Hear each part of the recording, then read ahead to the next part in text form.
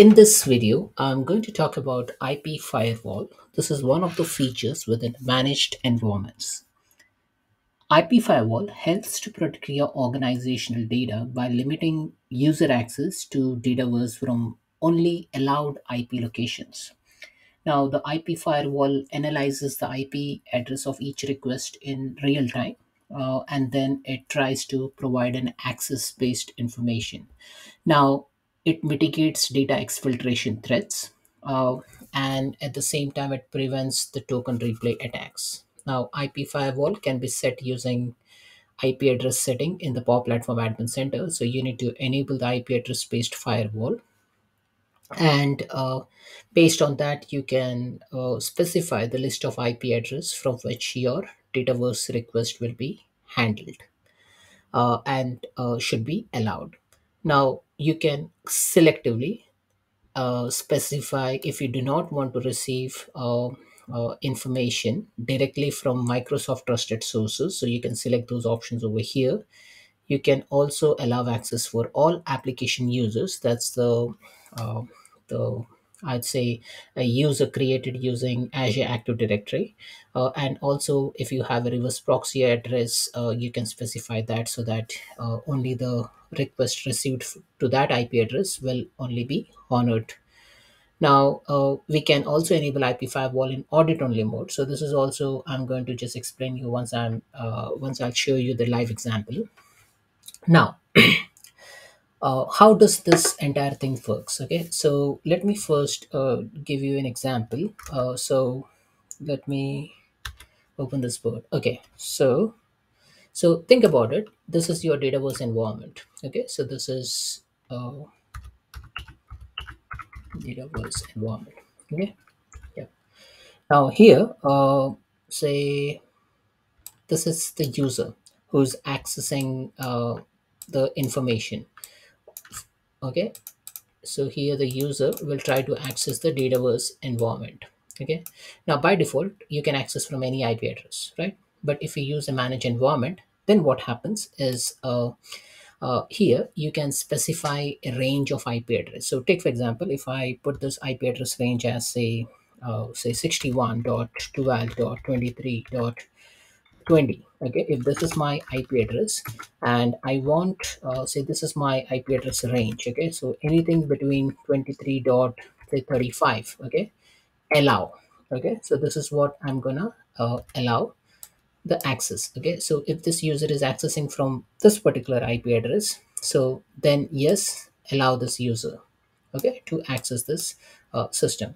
But what if now a user uh, take for example, if this is accessing from say 61.1.1.say 23. Okay, now if the user is accessing from this IP address, okay, then the manage environment IP firewall setting will not allow the access. So basically, if your organization has some sort of a network created, okay, and if the network has some IP address defined, you need to specify that, and then from within that IP address, anyone accessing it will get an access to the Dataverse environment. Anything apart from that will be denied access. So that's the basic logic of IP firewall. So uh, there is an IP firewall check, so this IP firewall check will make sure that the address is coming from the valid IP address range specified in the admin center. Now, where all to set this in the admin center? So let me show you in your environment. If you go into specific environment where the manage environment is enabled, you can go into the settings and under product, go to privacy security. And if you scroll down a bit, you should see enable IP address based firewall rule. So you need to turn this on. Once you turn this on, you can specify the IP address. So let me say if I want to allow 61.23.1.10, okay, and say 20 or 32 address, okay. So I can specify like this, and then any request coming from this IP address, okay, will be allowed access to that Dataverse environment. Now, remember, by default, Azure directly connects with Dataverse, and you you can even block that service as well. So take for example, now if you see this drop down, this is all Azure related services. So there is a connector, there's a Cosmos DB, there is a DevOps, there is an IoT hub. So you can selectively specify which Azure resources can access the Dataverse environment and which Azure resource cannot. Okay, so once you select this, then you can, be rest assured that only the selected actions will be allowed access to the Dataverse. Now here, allow access for all Microsoft trusted service need to be turned off. Okay, and then you can select whatever Azure resources you want to be connected. So if you want only Azure Site Recovery and SignalR, then you can just select it and then untick this box. So this is about allowing access to Microsoft trusted service. Second is allow access for all application users. So by default, all application users gets accessed to the Dataverse. Now here also, if you remove this, then none of the API will be able to connect to your Dataverse environment. Now, what is an application user? Application user is basically a user created in Azure Active Directory using a say client secret.